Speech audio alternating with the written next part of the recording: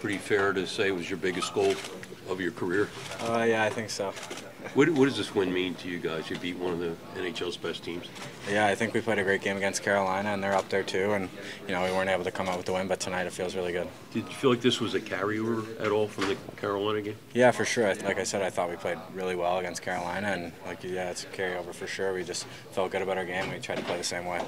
How important was it to be, kind of patient, persistent? Pretty tight checking game.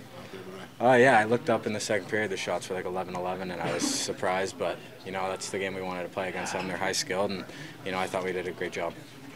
What's to say about the team where you go up 1-0, you go up 2-1, and then keep battling back, and finally come away with the win?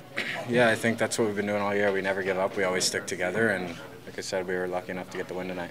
Going into this 7-game stretch, facing the top teams in the East, there was a thought that it wasn't going to be an easy stretch, but you guys are now 2-2-1 in the stretch. What's to say about this club that making this playoff push now? Yeah, we're taking it day by day. We don't really, we try and play the same game no matter who it's against, and we've been doing a pretty good job at that, and lucky enough we got the win tonight.